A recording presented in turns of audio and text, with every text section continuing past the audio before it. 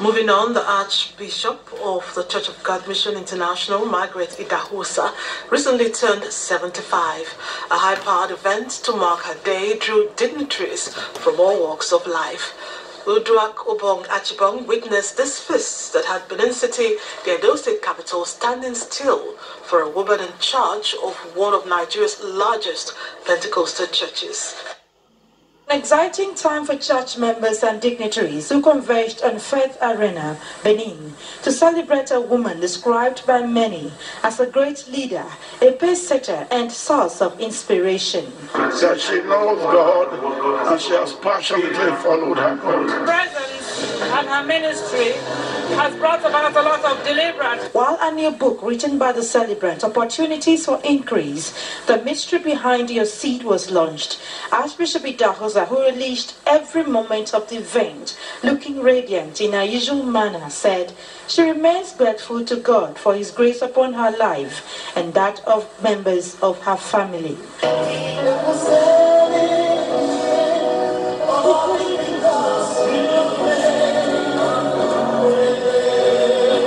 I'm glad that the God that I have been introduced to when I was a lady, when I was a young woman, is the God that has been keeping me. I gave my life to Christ, and in Him I live, I move, I have my being. Prior to the birthday celebration, a press concert was held, characterized with scintillating performances.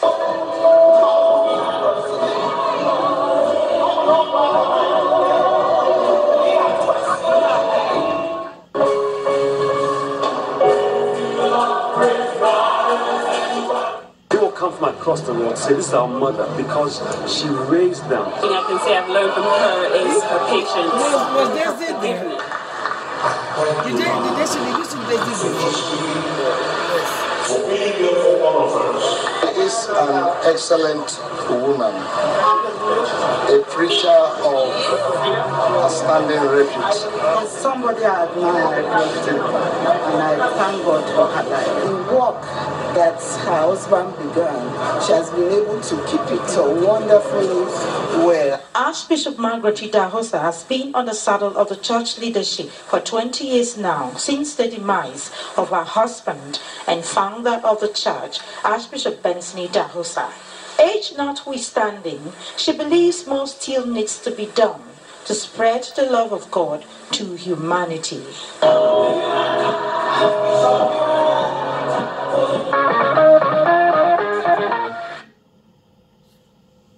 Looks like 75 is the new 60.